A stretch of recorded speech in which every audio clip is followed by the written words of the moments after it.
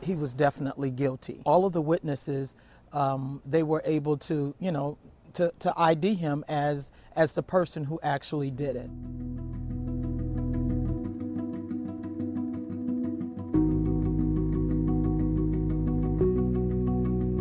It took a jury only a few hours to decide Troy Davis was guilty of murdering a police officer in Savannah, Georgia, and a few more hours to send him to death row.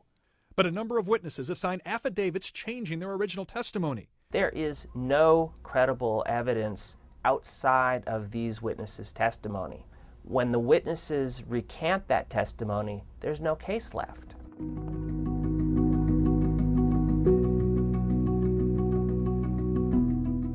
Given what we know about their unreliability, a case involving eyewitness identification alone and no physical evidence that ties the suspect to the crime are just not appropriate to be tried as capital cases. These young teenagers, these black teenagers at the police station in the middle of the night, knowing a white officer has been killed. In one case, 5 officers and one 15-year-old in an interrogation room.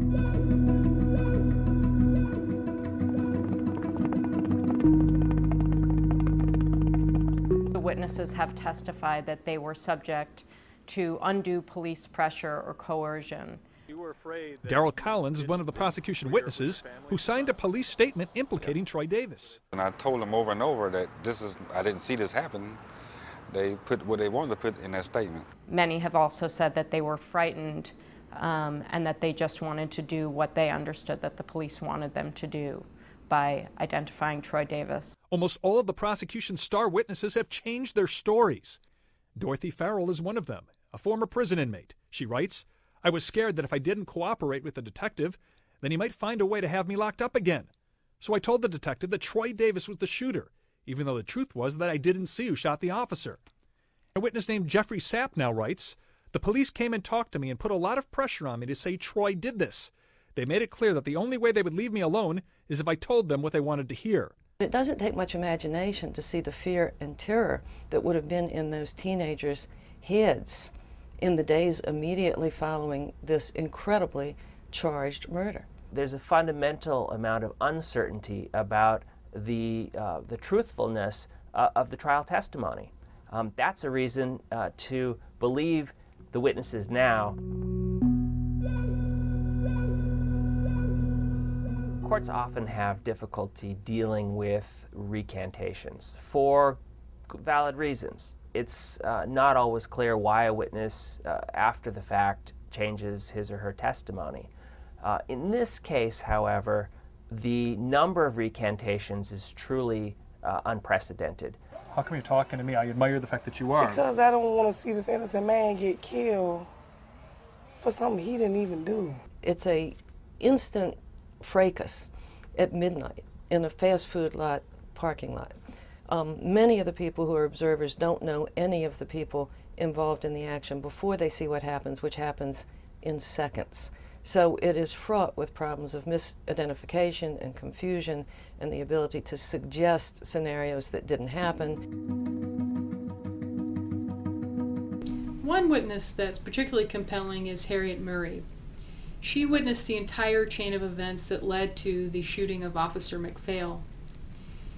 A few hours after the crime, she gave a statement to the police in which she described that a man who had been harassing her boyfriend, Larry Young, also pulled out a gun and pistol whipped Larry Young in the head and then shot Officer McPhail.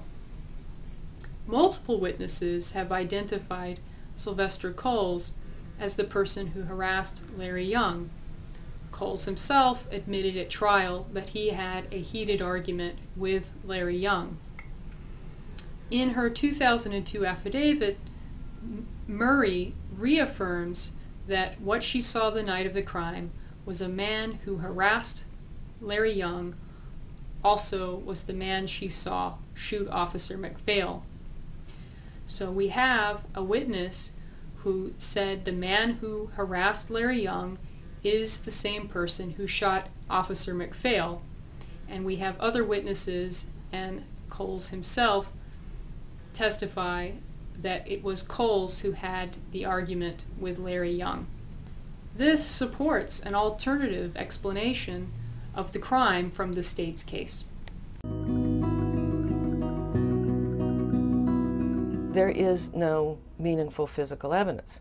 At the original trial, the state forensics people testified that bullets from a gun, which allegedly Troy Davis used earlier that evening, the investigator felt like he could say, yes, these bullets that are found at the Officer McPhail scene are so like the bullets at the earlier scene that I think they're from the same gun. At this point in time, Georgia Forensics, having used more modern testing on those two sets of bullets, says there are not enough discernible similarities to make any statement about their possible relationship.